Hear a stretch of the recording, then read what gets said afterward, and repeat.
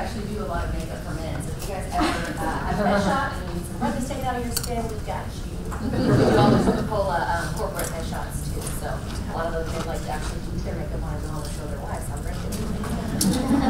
So thank you guys for having me today. I just want to say before I get started, I have extreme shortness of breath because I just recently found out that I was pregnant. So I'm now 17 weeks, and all the things people don't tell you, like you can't breathe when you're pregnant. That happens when you get huge. You know what happens as soon as your blood flow starts changing. So if I sit down right now and I'm talking with my blood, I can't catch my breath. Okay, so I know I only have about 20 minutes to talk, and I love talking about myself, and the story is very long, so I'll try to cliff note it and tell you guys how I got started and how I got to where I'm at today. So it started when I was a little girl. My mom owned a beauty salon. I was a tomboy. I'm the only child. She wanted a sweet little princess that she could dress up in girls' clothing and put bows and curl my hair, and I wanted nothing to do with it. I was a tomboy. I rode four-wheelers. I fished in the ditch. I went crawdad hunting. I crawled in manholes. I would go lost until my mom would call my name at like 9 p.m. screaming for me, "Where are you? Come home!" Never had shoes on, wore boys' clothes, nothing girly. Completely opposite of what you see today. But I was always an entrepreneur at heart. I think watching my mom and being around that and seeing how hard that she worked in her beauty supply, I knew I wanted to own a business too, but I had no clue what industry it was going to be in. But I knew I liked garage sales. So when I was a little girl, I would beg my grandmother, "Please let me clean out your garage." She was a hoarder. So she always had a bunch of stuff in her garage, and she would let me go over and pick out the things that I wanted to sell. My mom would take me to Kroger's, which used to be called Apple Street back in the day, and I would go buy a poster board and highlighters and make garage sale signs. I'd wake up at 6 o'clock in the morning, go put out signs, and my mom was like, "I don't know how this 8-year-old little girl does this, but I would make $300 to $500 every time I'd have one, selling a bunch of shit." Okay? So my mom took me over to First National Bank because she had a business in Alvin. So they had alligators in the bank, and I always loved going to that bank because I could see the alligators when I would go.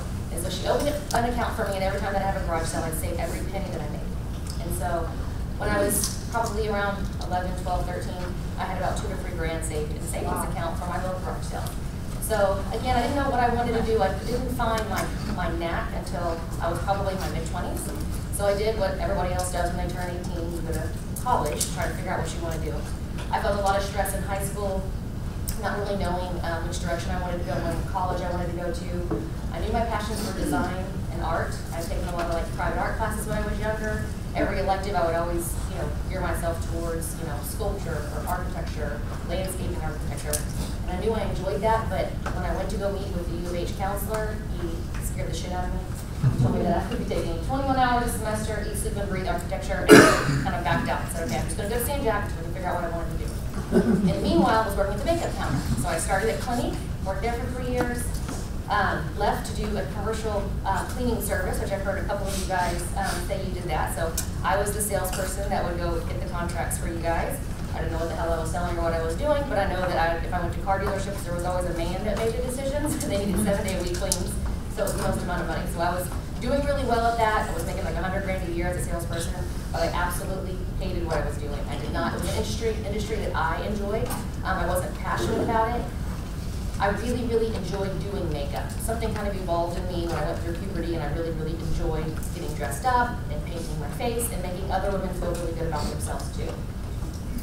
So along the way, working for the cleaning company, I went to a wedding, met a manager at Neiman Marcus, and she said, "We paid for the rest of your college if you want to come work for us." I was like, "Okay, where do I sign up?" So they said they had an opening at the Bobby Brown counter. You guys know who that is?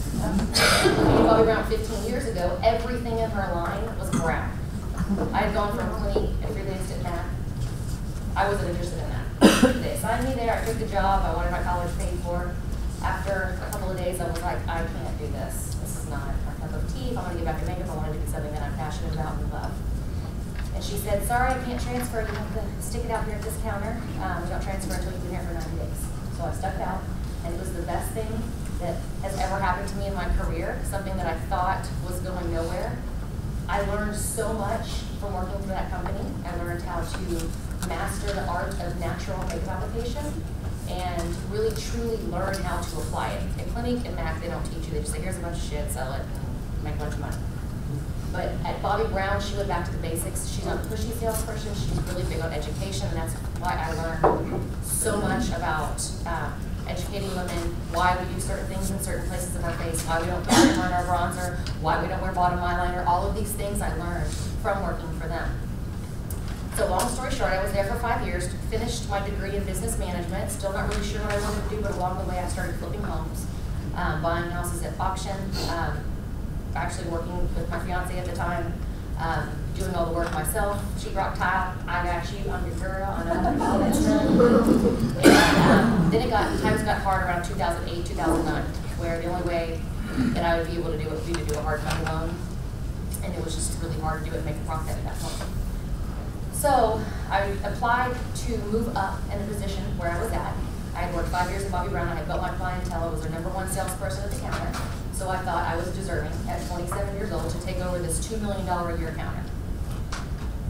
When I applied, I felt like the account executive kind of like blew me off.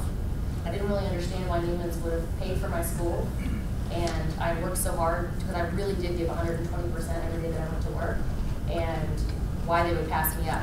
They called us all into the office one day, and they said, just to let you guys know, we are bringing this other counter manager from Laura Mercier, who wasn't making his numbers, he was failing, over to take over the #1 counter at the Marcus Gallery at Bobby Brown.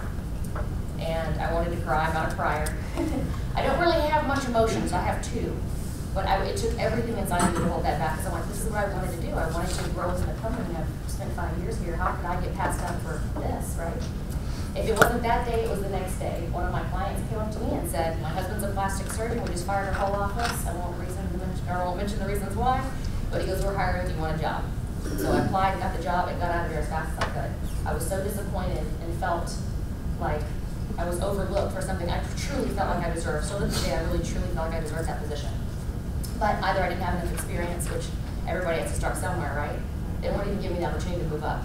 And the worst feeling to me in the world is feeling stagnant, feeling stuck, and feeling like you can't move or you can't breathe. And I do not want that for myself. So I went to go work for the plastic surgeon. He fired me 5 weeks later. So as I was leaving Neiman's, before I went to go work for him, they were telling me they would give me that Laura Mercier counter manager position. And I said, well, I don't want that. You know, I worked so hard to get to where I'm at now so I could grow within Bobby Brown, a brand that I truly believe in. I don't want to go work somewhere else. And so I told them if they paid me a crazy amount, mentioned a really large number, they said no. So when I went to work at plastic surgeon, he fired me 5, 6 weeks later. I went and asked for my job back. So at that point, it was one of the hardest things to do for my pride. You know, I had just left. I told everybody that I threw this big party for me, this going away party, and I had to put my tail between my legs and go back. I had a boat that I got stuck with from the ex-fiance. I had a house. I had a car note. I was in a situation where I could not have a job. And I worked so hard on my credit score to flip these homes. I didn't want to have to go backwards. So I did it. They assigned me the Laura Mercier failing counters, like down 30%. And we had our first gift with purchase. Does everybody know what that is? Little makeup lines have these spend $100, you get a free tote bag kind of thing. Well, they sell like $2 million a week. Neiman Marcus does in cosmetics. And Laura Mercier was probably at that point like maybe number 11 or 13 in the rankings of the store. Bobby Brown was, you know, fighting position, the #1 position in the store. And that account executive that didn't promote me walked up to me and my team and said, we're going to beat you today. And I don't know why those words still resonate with me today, but whenever I feel down or like something's really hard or challenging, I think of that. And I went back to my team and I said, Bobby Brown's manager just came over to us and said, they're going to beat us today. They always beat us. Bobby Brown was like twice the size we were. But at that point, I don't know what clicked in my head, and I felt like I had to prove something. And I wanted to show her, you made a mistake. You didn't give me the opportunity, but now is my chance to show what you could have had, right? So we did, and we beat them for the first time ever in Neiman Marcus history. Laura Mercier beat Bobby Brown. And we continued to beat them every single month. We were growing, and they went from a $2 million counter to a $1 million counter. And this is in 2008, 2009, when, as you guys are, a lot of you guys are in finance, you know, times are really hard. People who have a lot of money that shop at Neiman's were not shopping, the stock market wasn't doing well, and they were scared to spend their money. And I went from, I think we brought our counter up like 30% in 1 year and like 20% the second year. So at that point, Laura Mercier corporate started to get involved. They're like, what are you doing? Why are the other stores running negative increases and you're running positive increases? And it's not that I ever had a secret recipe to success. I don't have one today. It's all about how much work and effort you put into it, and I cared more than everybody else. I wanted to prove a point. I believed in myself. I knew that if I gave everything that I had, I could be successful, and that's what I did. So 2.5 years of doing that. For the first time in my life, I really had confidence. I had really built up my own confidence. Like, I I really can do anything that I set my mind to. Times being that hard, people not opening their wallets like they used to, and I still was running increases.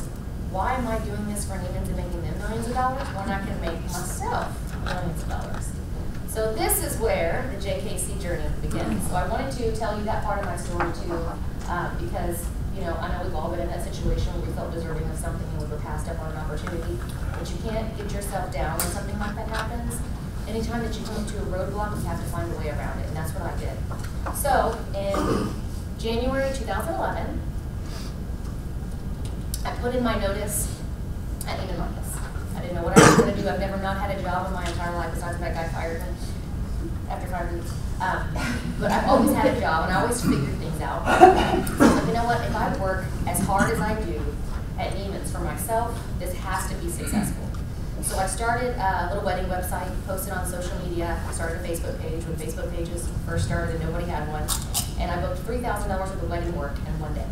It was just by me networking myself, people who would follow me, my clients who had been asking me to do their weddings, but I couldn't because I never got Saturdays off. And so I was like, oh, holy crap. $3,000 in one day, I can make it one day when I make a whole week standing on my feet working for the department store. So I didn't invest a lot of money, I just invested my time learning about Google Analytics, where my people were finding me from, doing whatever I can to try to build this wedding business. And what I found was a lot of my customers that I helped at Neiman's were asking me, where do I go if I want to buy makeup, or if I want someone to teach me how to put it on? I just want you to tell me what to go buy. So I started doing in-home makeup lessons, charging them $200, telling them, what Chanel, Bobbi Brown, and Marcia products were great for them. And long story short, in April, someone said to me, why don't you have your own makeup line? When these ladies pay you to go to their house, they don't give a shit what you're selling them. They just want to buy whatever you put poop in a can and they're going to buy it. So you should have your own makeup line. So I knew where Bobbi Brown started, working for her for so long, and then working for Marcia and going to corporate, I learned more about private label manufacturing, contract manufacturing, and how this stuff is really made. It's a big misconception when people think that all these cosmetic companies make their own makeup. They do not. Estee Lauder does not make their own makeup. They do contract manufacturing. So when I learned more about that, I knew where Bobbi Brown started. I called that place, flew to New York. I had about $2,000 to my name in my savings, and bought a last-minute plane ticket in a hotel room, and I was pretty much wiped out at that point. But remember, I said I had really good credit. For some reason, back in 2007, American Express gave me a credit card with a $35,000 limit that I should not have had. But I had that golden ticket in my purse. And so I was there for 8-9 hours in the showroom asking a bazillion questions. What can I do to get this started? I have no clue what I'm doing. I went to college to learn how to write a business plan. I wrote about 1.5 pages of it and said, if I overthink this, if I think like an engineer, I'm never going to do this. I'm going to talk myself out of it, so I'm just going to do it. So I handed them my American Express card and said, I'll be getting some referrals from you guys on what to do next. And my very first transaction for $3,500 went on my card. Getting those referrals, not doing any planning, $35,000 later, I had started a makeup line, and I didn't know where I was going to sell it. I knew I could have a website, and I knew I had the trunk of my car, but that's all I had. So I started doing home parties, like a lot of these multi-level marketing type companies do, and I started educating people. I wasn't just selling the product, I was educating them. I was teaching them how to apply. I would grab somebody out of the class, put on their makeup. I didn't even have the full line. I had no eyeshadows, I had no eyeliner, I had no mascara, but I was flinging it. You fake it till you make it, right? And every tube of lipstick that I sold, I reinvested back into the company and bought 2 more. So my main goal the first year was to grow my inventory, because I knew one day that I would come across a store that wanted to sell my stuff, and I had to have enough stuff to sell. So I didn't pay myself, I didn't take a dime. Actually, for 3.5 years, I did not pay myself at all. Thank God that I do something where I can charge for my services. So I charged for my wedding makeup and things like that. I would also freelance for Bobbi Brown and Marcia at the department stores while I had my own makeup line. I'm slanging other stuff at Nordstrom's and Neiman's and Saks, until it got to the point where it was like a bit uncomfortable. People would say, "Oh, is this Jentry Kelley Cosmetics?" I'm like, "Shut up." I don't know about that. No, I don't know what you're talking about. Then I had to make a choice, and that was when I took a really big leap of faith at that point, and had to make a decision. I can't do both. It means I have to live in a really shitty apartment, drive a shitty car for a little while. That's what I have to do. So I did that for a long time. All my bills had to be under $1. I didn't do it, but I learned how to penny pinch because I had a bigger goal in mind. And I wanted to be the next Mercier or the next Bobbi Brown. And I knew that I could if for right now I would live very frugally and didn't try to overspend or be a $30,000 millionaire, right? So the very first year that I was in business, I sold $75,000 worth of makeup. We were in, by the end of that year, I was at my first retail store. I had a very sweet situation where a doctor who was just starting his practice wanted more traffic in his office, so he gave me free rent. I was there for almost 6 years. Because for every person that walked in the door, they would end up getting Botox or surgery from him. So it was win-win, free marketing for him and a free place for me to keep my stuff. So keeping my overhead low, I didn't rent any warehouse space. I used my house up until last year. So along the way, I started, like I say, growing my inventory, growing my retailers. I know she just told you guys a second ago, now we're at 15 retail stores in 4 states. And it's kind of like I opened my eyes one day and I looked down at my makeup bag and looked into the first floor of my home, and it was like Jentry Kelley was exploding everywhere. And I knew it was time to take the next step and make it more professional. So last year, about a year and a half ago, I purchased a commercial building, which was a big move for me. I had never really spent much money besides on product for my company. So it was a huge leap of faith, but I found a really awesome investment. And not only did I get a building, with the sale of the building, I got a billboard too. A full-size 30 by 10 billboard that came with the building. And it was a piece of shit. I think the building had tried to go for sale like 3 or 4 times, and it was an eyesore. But thank God that I had that background on, you know, construction, so I knew the potential that it had. It really did look like prison. It was pretty sad. It had 8-foot prison bars all the way around it.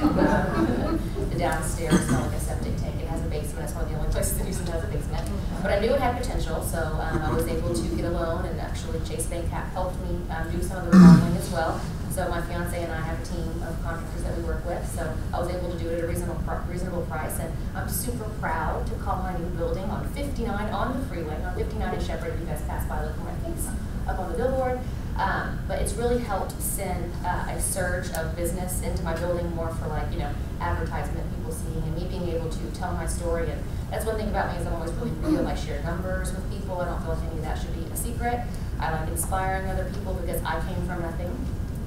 I came from a very lower middle class family in the suburbs. Like, my mom owned a little beauty shop. My dad worked at the chemical plants. No one helped me with anything except for American Express. They gave me $30. But really, truly, anybody can do anything. My fiance is also a success story, and I feel like he gave me a boost of confidence. We've been together for 10 years now, because he owns several different types of businesses, and he's always been behind me. And I think we all need someone like that too in our lives, not someone who's dragging us down, but someone who's constantly pushing you to be the better version of you. But I was like, I'm smarter than him, so if he can do it, then I can do it.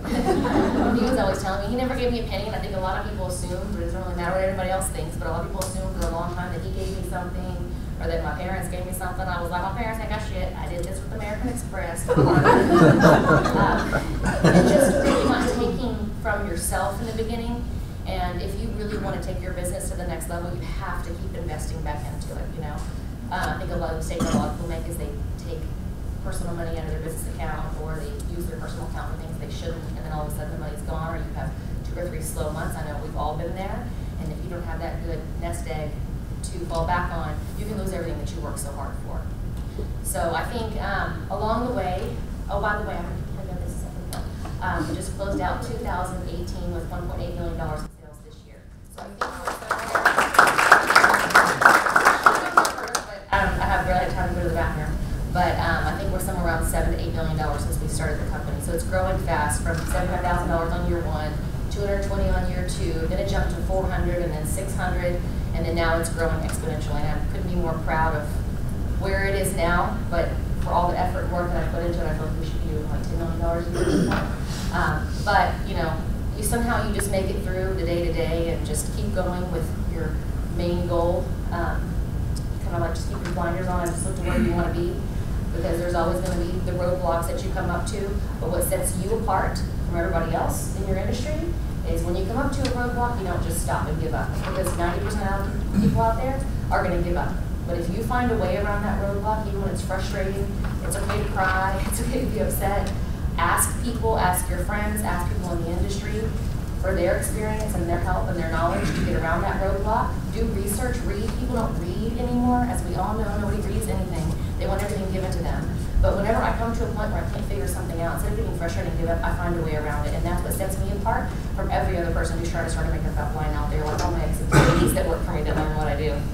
And every time that I get upset when something like that happens, my fiance goes, don't worry, they're not you. They're not going to work as hard as you. They're not going to do what you're doing because they're going to give up too easy. So my point is, don't give up, keep going, find a way around it, and you will succeed. If you are the one that finds a way around it and finds a solution to problem, there's a solution to almost any problem out there, you will stand out and be number one.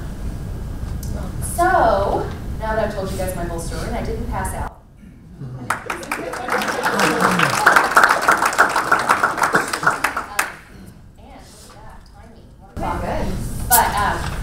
One of the things that you wanted me to mention were some of the hardships, things that I've come across, hiccups from the company. I really do feel really fortunate. There hasn't been a lot of like failures that I've come across. I know I failed as a business owner and a manager many times during my career. There's things that I'm not regretful really for anything that I've done with my company. There's things that I've done as a manager or a leader I wish I would have done differently.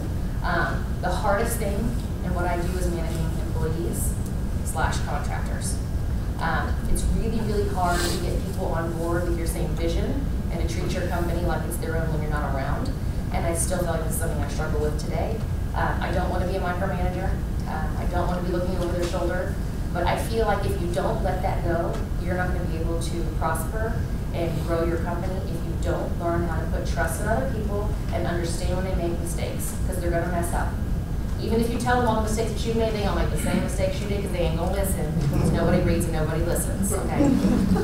But knowing in advance that those things are going to happen, that people are going to mess up, I messed up, they're going to mess up, it's okay. People make mistakes, nobody's perfect.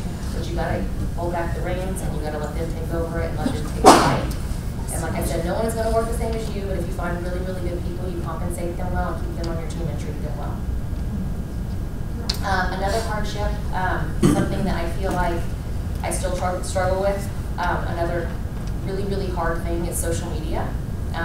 For many, many reasons. I think social media has blessed me because I feel like without Facebook, I wouldn't be where I'm at today. If I didn't have that platform to announce what I was doing and get people to support me, I wouldn't be where I'm at today. Especially for so long it was free. Now business pages are no longer free. But I had free marketing and advertising, and I would say Facebook up until a certain point was about 90% or more of my business. Now it's more Instagram than it is Facebook.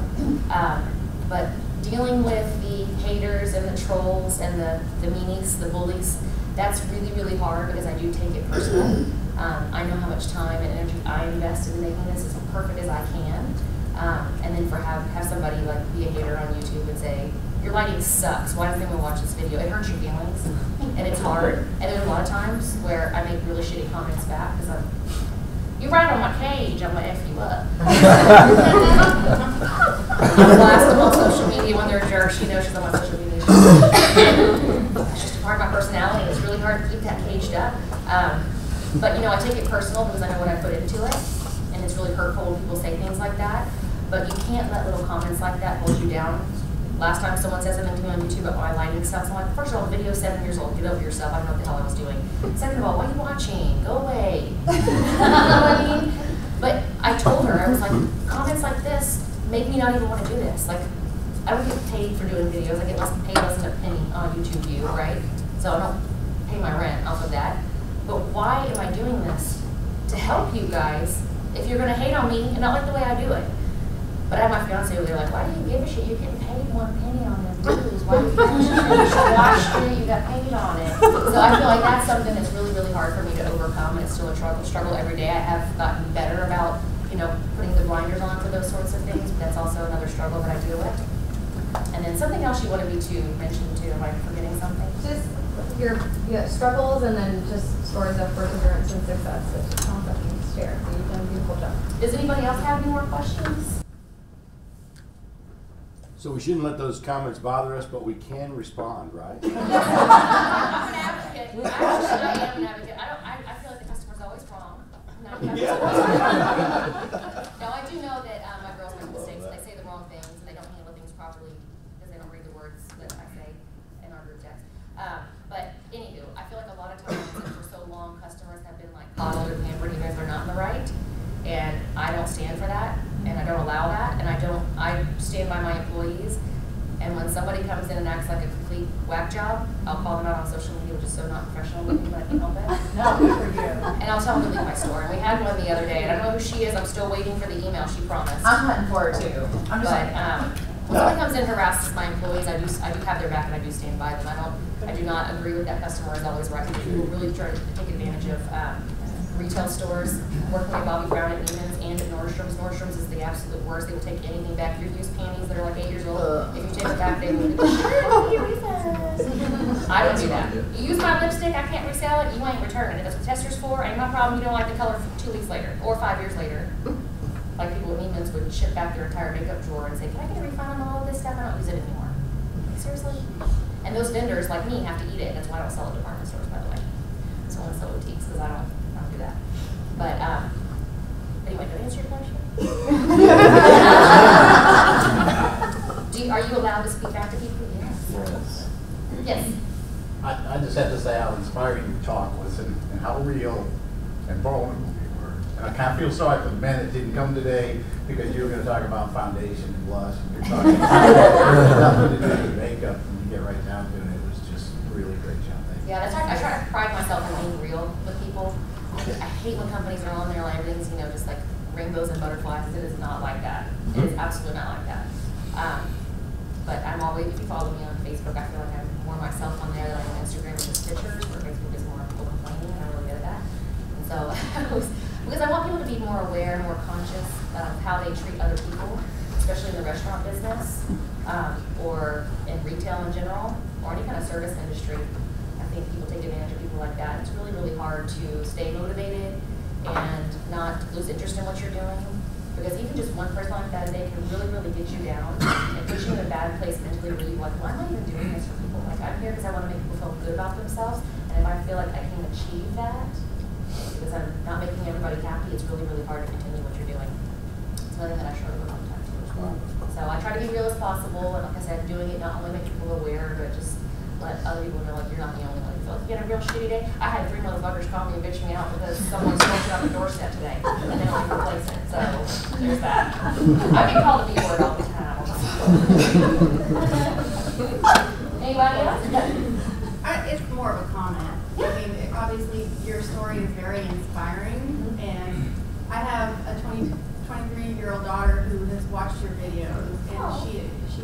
Tell her thank you for the money. I knew your name just from talking to her, but she's aspiring to be like you, so thank you for that. One thing that I do like to inspire young girls, I think everybody wants to be an Instagram model at this age. They think they can just start a YouTube channel or start a page and post provocative pictures and make money off of it. I like letting people know you don't have to have money to do this. Like, I just worked really hard and had good credit because even though I didn't come from money or have a lot of money, I always made sure I paid my bills on time. I researched how to do it because really home loans is what I wanted to do so I could flip these houses. And all this kind of happened by accident. My hobby became my trade, which became my business. And anyone can do it. Man or woman, you can do anything. You just have to find something you're obsessed with that you never get tired of. Something you eat, sleep, and breathe 24 hours a day and never get sick of it. I mean, whoever would get sick of making people feel pretty? Playing with makeup, painting faces, that's an easy job, right? It's a very small percentage of what I do, but it's what kind of keeps me going when the times get hard or frustrated. Any other questions? Now's your chance. So I have one. So what does the old guy who had no clue what you did but chose to compliment on your makeup say to you as I leave the room? He said my makeup looked impeccable, flawless, one of those where I thought, like, thanks, I spent an extra 2 minutes on it. What do you say to me on the way out today? I don't know, whatever you mean. I have a comment. Yeah. Okay. So I've been looking forward to today for like 4 months now. And it did take me an extra 10 minutes to do my makeup because I was like, okay, I saw calm your down. post. Yeah. Coming into this industry, specifically what I do, competition is real. I base everything I do off of relationships and building those relationships. And coming from where I came from a lower income family who I wasn't taught what credit was. I was taught that it was inbred in me that you would have bad credit. So whenever I found you and saw some of your Facebook pages and watched your videos and realized that I can still be exactly who I am, I can still use the same language and do the uncolorful jokes sometimes and everything, but that's what makes people love you. that you are real. And that's why I adore the hell out of you. So it's one of those, whenever I get down on myself that I feel like I'm being someone that I'm not, or going in that direction, I swear to God, your video pops up, and I'm like, oh, there she is, okay. So I want to thank you for that. So thank you. And that's one thing that's it's also very, very hard, is that not everyone's going to love you. You've offended a couple of people, and you want to send some naughty words. But that's who I am, and you don't have, not everyone has to love you, and that's okay. You're going to come across people, haters and trolls, or just people who just your personality doesn't blend well with, and that's okay. Because those people just aren't for you, they're for somebody else. Absolutely. And I don't have to have every single person in the United States of America wear makeup. I mean, I would like to. But I realize that not every person is going to be a good fit for me, and that's okay. And you can't get down on yourself if you found out somebody said something or doesn't like your brand. I mean, it's hurtful when someone says, well, her concealer sucks. You know, I'm just like, not. But it's okay. I don't like every brand out there that I try either. But keep your comments to yourself.